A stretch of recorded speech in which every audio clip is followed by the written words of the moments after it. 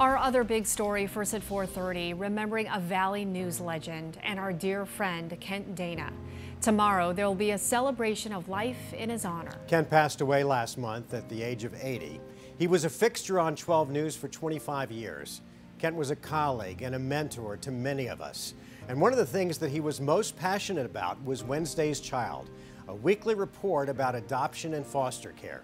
Wednesday's Child made a big difference in people's lives and created new families. Right now on First at 4:30, Kent's son Joe Dana gives us new insight into his dad's legacy with a special reunion. When I first met Isaac and his sister Esther recently, I was reminded of the power of this thing we call TV news, this public square that we all share, where humanity connects, and sometimes where families are even created.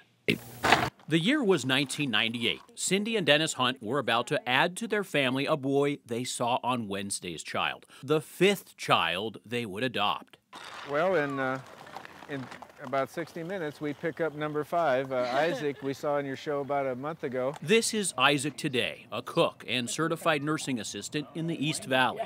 These are the parents that showed me love, affection, kindness when they didn't need to. His adoption story, a testament there are many ways to build a family. We chose those kids. Sharika loves animals. As the host of Wednesday's Child segments, my dad used the power of storytelling, Thanks to a new beginning with a new family. to reveal faces behind the foster care system. Oh, yeah. Without Kent Dana and Wednesday's Child, I wouldn't have had my kids. The Hunt family's journey began in 1990. We watched Wednesday's Child, and all of a sudden it came on, and my husband Dennis said, well, why don't we do that?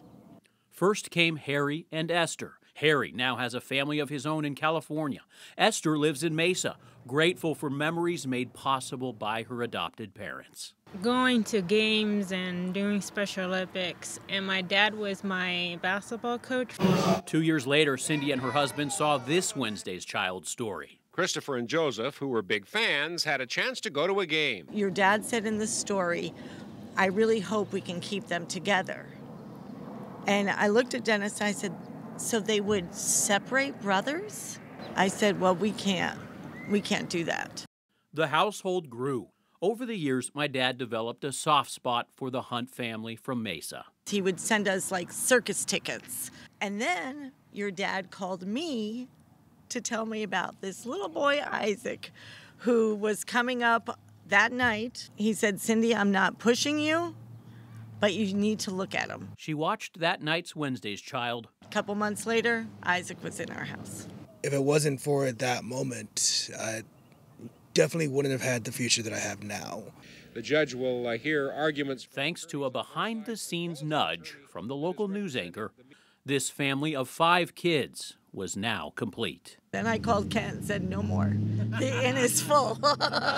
Sadly, the Hunts lost their dad, Dennis, to early onset Alzheimer's disease. My dad was a cornerstone. He allowed us to grow. He allowed us to stretch and spread our wings. To anyone thinking of adopting out there, what would you say? Do it. Sorry, that was really blunt and very quick. People ask me quite often, would you do it again? And I kind of say to them, well, when your kid's having its worst day, would you do it again? You know, like teen years were challenging for some of my kids, not for all of them, but they're challenging for biological kids too, right?